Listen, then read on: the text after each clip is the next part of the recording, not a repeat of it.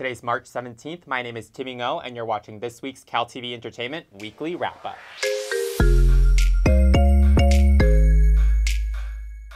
This week in entertainment news, Bachelor Nick Viall surprised everyone by choosing Vanessa over Raven. Dave Franco and Allison Brie got married, and Kendall Jenner's home was burglarized. In theaters this week is Beauty and the Beast and The Belko Experiment.